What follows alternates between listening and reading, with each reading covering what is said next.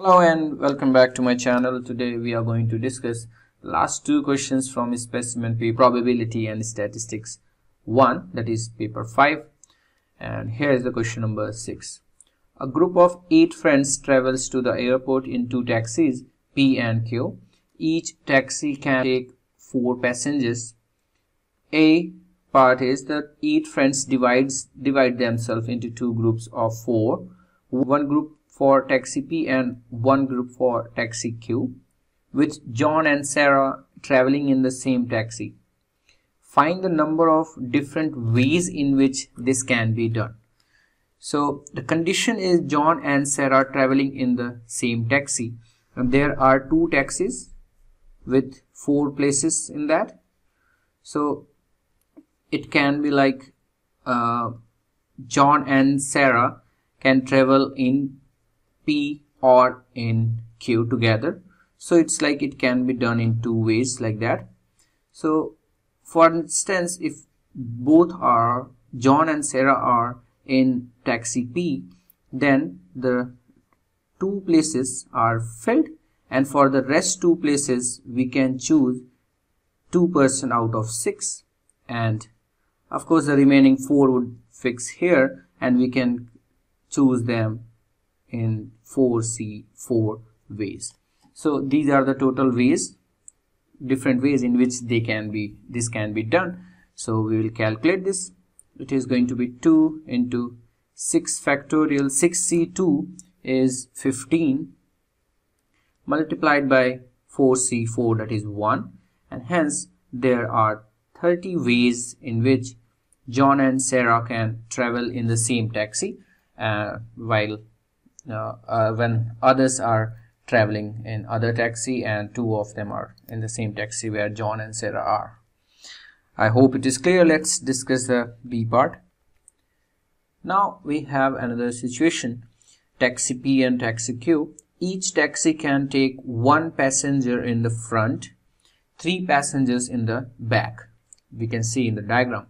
Mark sits in the front of the taxi P, means this position is filled, and John and Sarah sit in the back of taxi P next to each other. So if they are going to sit next to each other, it means either they will sit here or here. It can be done in 2 ways. Now we need to find the number of different sitting arrangements that are now possible for 8 friends. So once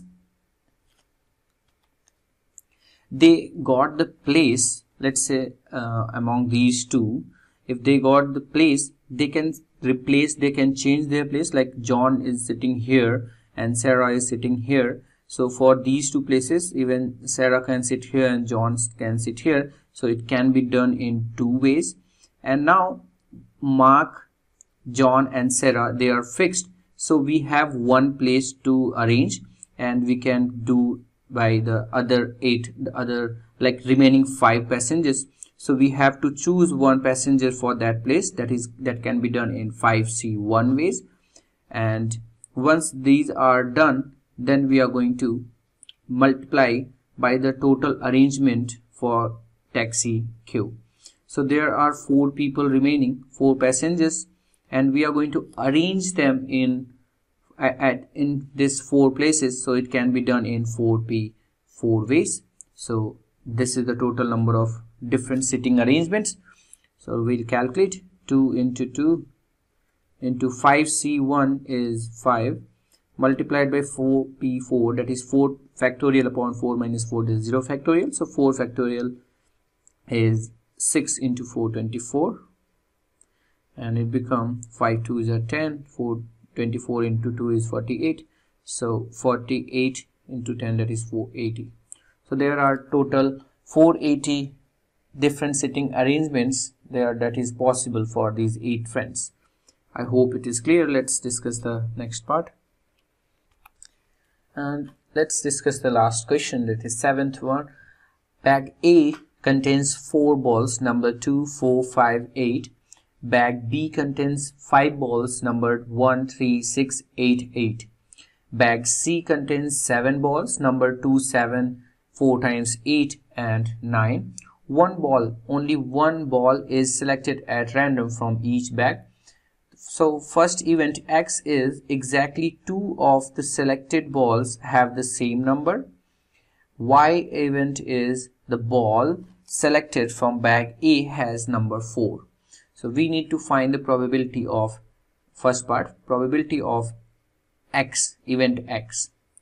So we need to find the total cases, total thing for this event X. Exactly 2 of the selected ball have the same number. So one ball is selected at random from each bag. So exactly 2 of the selected balls have the same number is going to be 8. Suppose it is from A bag and then B bag and this C. So exactly 2, if I am taking 2 from the first one, then it can be no 2 from B because it's not there. So from C bag we can have a 2. And then for 4 it is not possible because only A bag contain 4. And then for 5 again it is not possible. So only another possibility is 8. So first one, if I am taking bag A contains 8 and then bag B contains 8, so at that time there should not be 8 from the bag C, or it can be like 8 from bag A and not from bag B but from bag C it is 8. So again exactly 2 times same number. And the last one, if it is not from bag A and from bag B it is 8 and bag C it is 8. So these are the possibilities. So we will calculate this probability now. So for this, first of all we'll write this corresponding probabilities.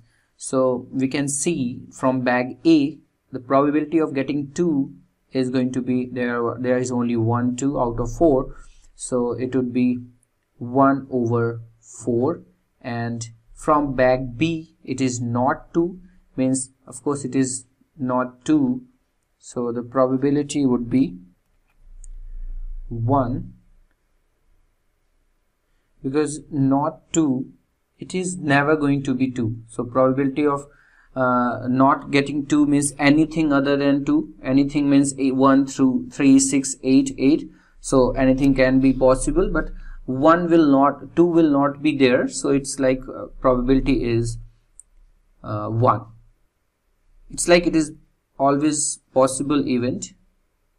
Like if we get any number ball from this bag B, it will never be 2, so it is going to be 1. This probability is, it's like a certain event that it will not be a 2, so that's why it is 1.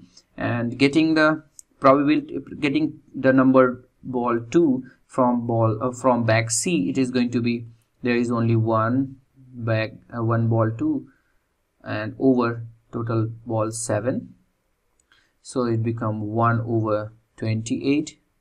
For this case we have to see, like getting 8 from A is 1 over 4, getting 8 from bag B is 2 over 5 because there are 2 8, and getting not 8 from bag C, it is going to be either 2 7 9, so 3 over 7. So this probability is going to be 6 over 4 5 is 20, so into 7 is 140. And for this case, getting 8 from A is 1 over 4, not from bag B means 3, these 3 over 5, and getting 8 from C bag is 4 over 7 because there are 4 8. So again it is going to be 3 4s are 12 over 140. And the last one, not getting 8 is from bag A is going to be 3 over 4, multiplied by getting 8 from bag B is 2 over 5, we have seen already, and the last one is 4 over 7. So it is going to be 3 2 is 6, 4 is 24 over 140. So we'll add them all to get the total probability. In order to do that, I will multiply and divide this first probability by 5 and 5 so that we can get the same number throughout as a denominator. So it is 140. So total probability of getting X, this event, is 5, 6, 11, 12, 23, 4, 27 plus 20 is 47 over 140. And that's the probability of getting X. I hope it is clear. Let's discuss the next part of it. And here is the B part. Find probability of X intersection Y and hence determine whether or not events X and Y are independent. So first of all, we'll calculate this, and in order to decide whether it is they are independent or not, we'll use this property that probability of X intersection Y should be equals to probability of X multiplied by probability of Y. If it is true, then they are independent, otherwise they are not independent. So let me bring the X and Y event and the cases of the bags. So here is the event X. Exactly 2 of the selected balls have the same number. Event Y is the ball selected from bag A has number 4. So we'll see what are the intersection of it. If we find the intersection of it, the case would be like 2 balls are of the same color as well as the bag A gives 4. So we can see that we require 4 from bag A and other 2 are of same color. So it is only possible for 8, because if it is 2 from bag A, then event Y will not be satisfying, and otherwise 4 and 5 are already not there. So it means X intersection Y means from bag A it is 4, from bag B it is 8, and from bag C it should be 8. Otherwise the event X will not be satisfied, because exactly 2 of the selected balls have the same number. So bag B and bag C must have 8. Now we are going to find their probability. So the probability of X intersection Y would be getting 4 from A is 1 by 4, multiplied by getting B from 8, getting 8 from B is 2 by 5, and getting 8 from C is 4 over 7, and that is 8 over, or we can cancel it because we don't have to add here. So 4 got cancelled and we got 2 over 5 7s are 35. So it is 2 over 35. Now we will calculate the probability of Y, because we have from the first part only what is the probability of X, and from the first part we have seen this probability is 47 over 140. Now we'll calculate probability of Y. So probability of Y, for event Y we have ball selected from bag A has number 4, and other 2 bags can give any value. So it means we don't have to even look at it what are the balls they are going to which numbers are going to be there. So we only have to find about probability of getting number 4 ball from bag A, and that is going to be probability of getting 4 from bag A, and that is 1 over 4. Now we will check for probability of X multiplied by probability of Y, and it is 47 over 140 multiplied by 1 over 4, and this is not equal to 2 over 35, which is probability of X intersection Y, and hence X and Y are not independent.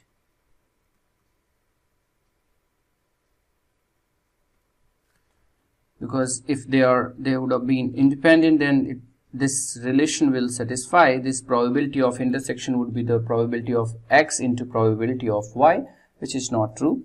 So that's it. Let's discuss the last part of this question. And here's the last part. Find the probability that two balls are numbered 2 given that exactly 2 of the selected balls have the same number. So it's a conditional probability, getting the probability of 2. We need to find the probability of 2. Two balls are number 2 given that exactly,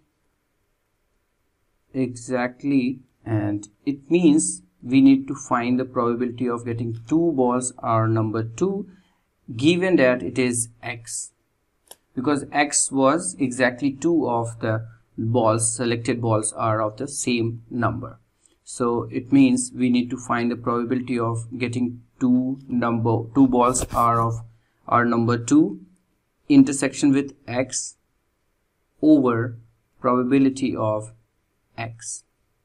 And if we see the meaning of 2 balls are of number 2 intersection with x, so it means this is the case when we take the 2 from A bag, and of course there is no 2 from bag B, so it is not 2, and the third bag contains 2.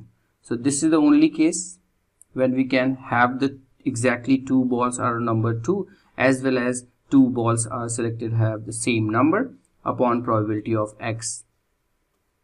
So we have 1 2 in A bag, so it is 1 over 4, and multiplied by not 2 from bag B, and we have seen there are no 2 in bag B, so it is certain event that we'll never get 2 from bag B, so it is 1. And the last one, and though we have calculated this in the first part, A part only, but it's fine that, and getting 2 is 1 over 7 from bag C, because there were only one ball number 2, and the probability of x from the first part was 47 over 140.